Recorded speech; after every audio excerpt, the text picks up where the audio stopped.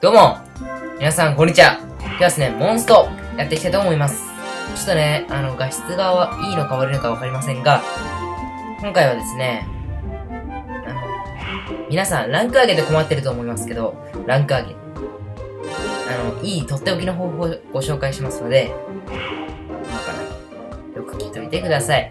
多分僕よりランク高い人はね、多分何千万人といると思いますけど、まあ、僕なりのね、やり方で、やっていきます。で、結構ここ2日ぐらいで、普通にやって多分5、6上がったんじゃないですか、ランクが。結構いいんですよね。で、まず、出てくのが、スピカ。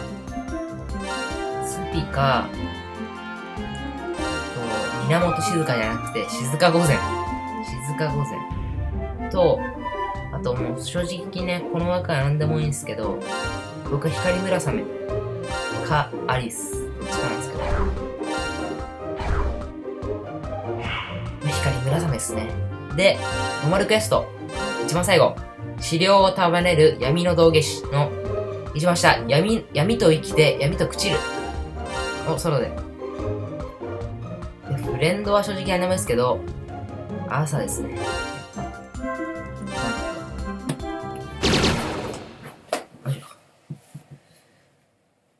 ね、ちょっとしっかりじゃない、すっかり、冬、到来です。ほんと寒い。最近、ほら、パーカー着てます。もうあとは簡単にとね、やっていくだけです。細かい気にしなく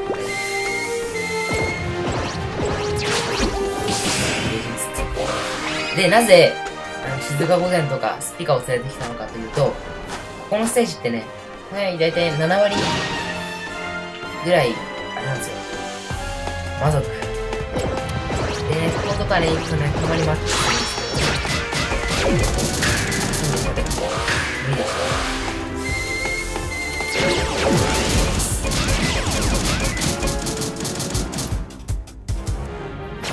ちょっとね、やってますよ。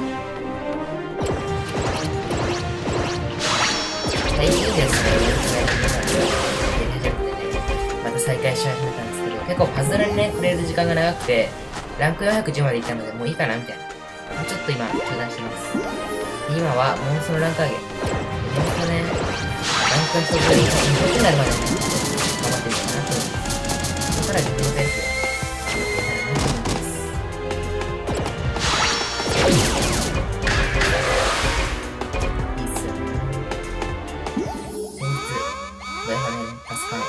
進化いたしまして。よかったです。で、後ろなんで空いてるのかというと、照明の関係上ね、してあげます。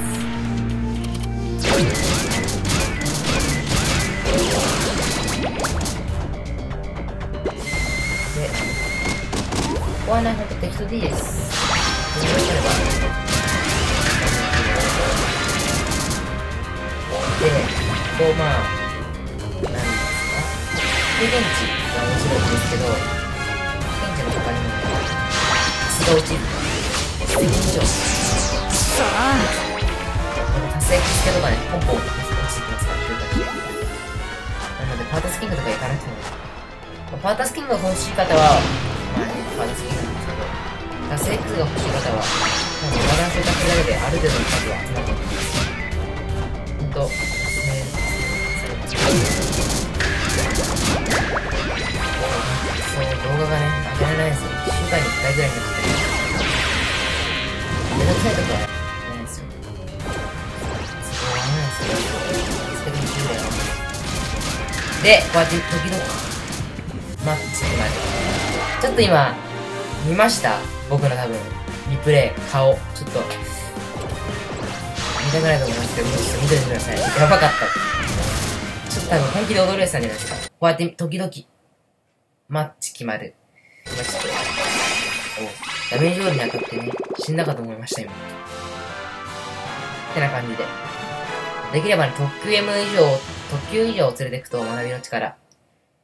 経験値も多くもらえるので、ご周回する価値あると思います。僕は特級の力じゃないや。学びの力、1級なんで、静か御前に振ってるので、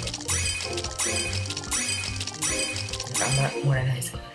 フレンドさんにいたらね、ぜひ、丸みの力使ってみてください。というわけで、結構ね、楽にクリアできるので、2つもこんな落ちるので、楽ですね。というわけで、今回は、ノーマルダンジョンどうしたらいいの質問の回答でした。それではまた皆さん次回の動画でお会いしましょう。じゃあね。結構長くなっちゃったかも。